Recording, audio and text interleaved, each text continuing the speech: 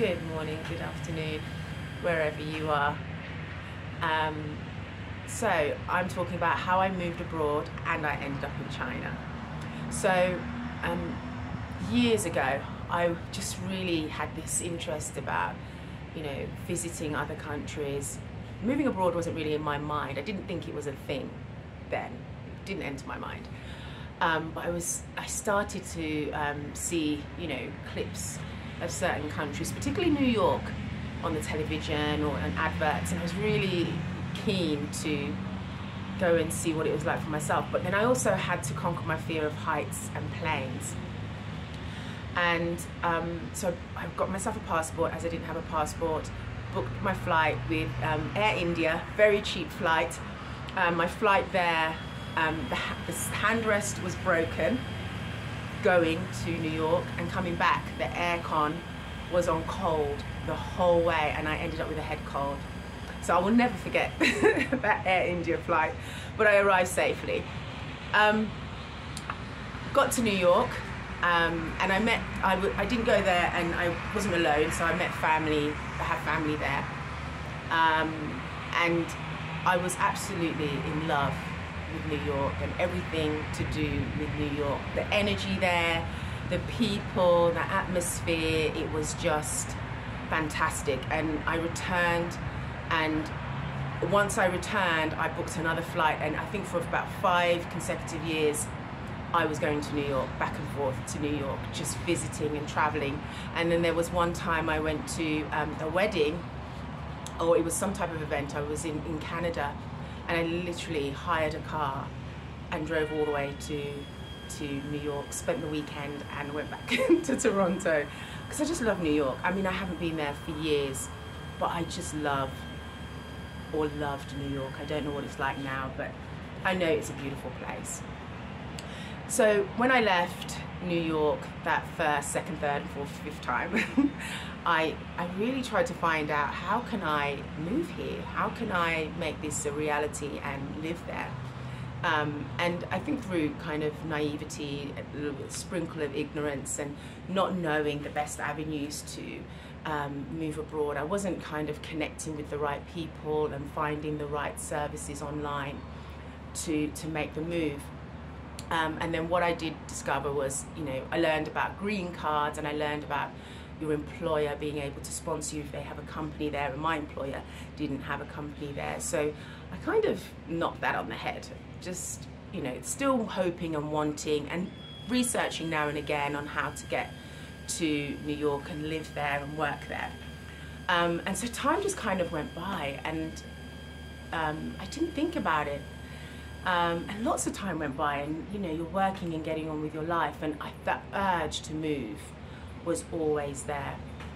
And so I started looking again, and fast forward 2017, I remember being at work, and I was just looking, as I always did, just looking at what's available, and how I can move abroad.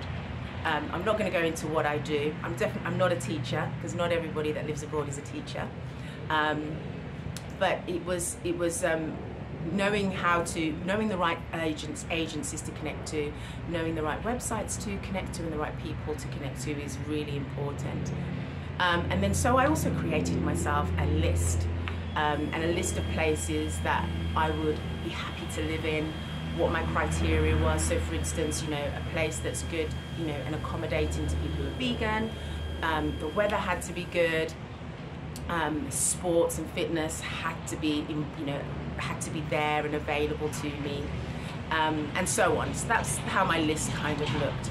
So I knew which countries I should start researching. So I started researching countries in places like Singapore and Thailand were coming up. All the warm, wonderful places were coming up.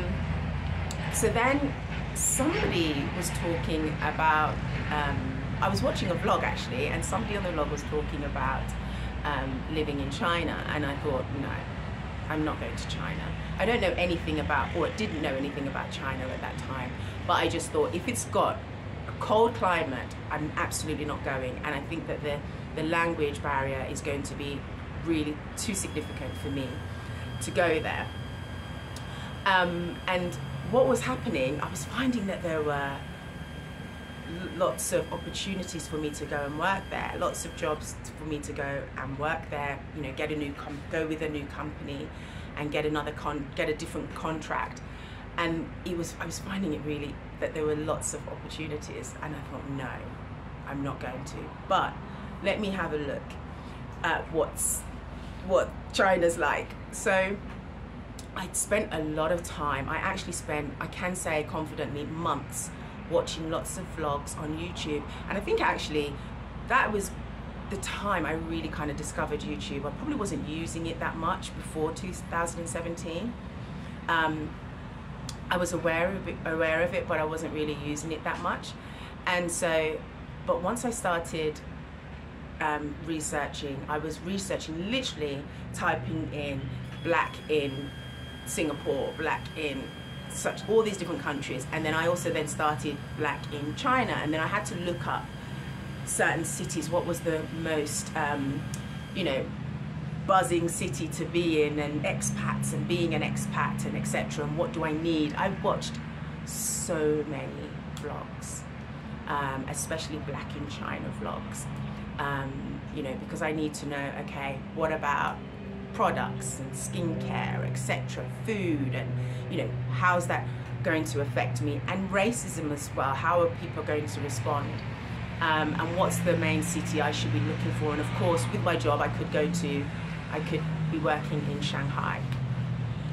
So I did the research, and I was looking, and I said, well, you know what, if this puts me in a position where I'm at least out of this country, not in a negative way, but I've got my foot in the door to, you know, show that with my employer I can then apply to move in other countries, and it gives me the confidence, why not try it? So I applied for a job in Shanghai, in China, and I got it, and I couldn't believe it. I must have had about 3 interviews with the same company, and 1 informal interview with them, and they need and requested so much documentation. I couldn't believe it. I mean, I was photocopying so much documentation to send to them, you know, getting my degrees and my diplomas, all my qualifications, all my CPD qualifications notarized, sending them, all my police checks from England, you know, getting that whole process done and having it officially sent over to China. It took maybe a month for them to get all that information from me and then start processing it. And then they sent me a date of moving, and I said, actually, I can come before that date. It was better for me to kind of come before the date that they had suggested, and it was at the beginning, literally at the beginning, New Year of in January to 2017, and yeah, I was really, just thinking about it now, I couldn't even believe that I was going to be moving to Shanghai, China. I mean, it just blew my mind. So following, watching all those vlogs about what to bring, what I need, it really helped me to plan. So I purchased everything that was essential, essential to me. I'm laughing now because it was just such a chaotic moment for me, trying to just, you know, grasp that actually I was leaving one side of the world to go to another side of the world where nobody speaks. In my mind then, nobody spoke English. But it's the challenge, right? You have to just take yourself out of a comfort zone. So I purchased all the things, the essential things that I needed. I all the toothpaste. You know, I use vegan toothpaste, so I bought, you know, a year's supply. My almond oil and shea butters and hair thing, everything that was essential. My lip balms, everything that I felt that was essential to me, that would make me comfortable when I was there. You know, I even took, you know, my parents are Jamaican, so I even took like tin ackee and callaloo with me, you know, so I could have it just as a comfort.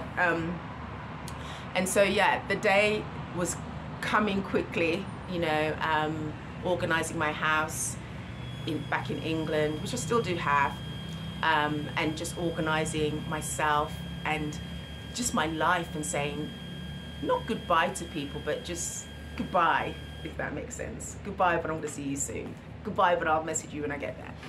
And yeah, getting on the plane and arriving in China. Now that's going to be a completely different story. I have to tell the story about the airport, the luggage, and arriving at China. I will completely make another vlog, because that was the most tearful, stressful moment, and probably not what you're probably thinking. But yes, I arrived in China, and I lived there for 5 years. Up until May this year, I was living in China for 5 years, living and working in China, and I lived in 2 major cities. And I will talk about that in subsequent vlogs. I'm now living in Africa, and again, I will talk about that in subsequent vlogs. But yes, my move to China was, it was really swift actually. The whole process was quite swift. A lot of paperwork was needed, but it was quite swift. And myself, organizing myself, I mean, I'm very organized, a bit OCD, but again, that whole process was really swift. Sorting out my passport and all of that was really easy. I didn't have any issues. But moving to China was a complete eye-opener. I felt like I had woken up on a different planet. But I will share that in another vlog. So I hope you found that interesting, and you know how I moved abroad and ended up in China. I ended up in China purely out of just being spontaneous, and the opportunities were there. And it was my first time moving abroad and working abroad. But yeah, so look out for the other vlogs on, you know, the airport. My camera blew off. The stand that holds the camera blew off. So yeah, I was saying I had to really challenge myself. And inject a lot of common sense when it came to the luggage, and I will tell you the story about the luggage, the plane, and arriving in China. So I hope you found this vlog interesting, and thank you for watching, and don't forget to subscribe. Bye bye.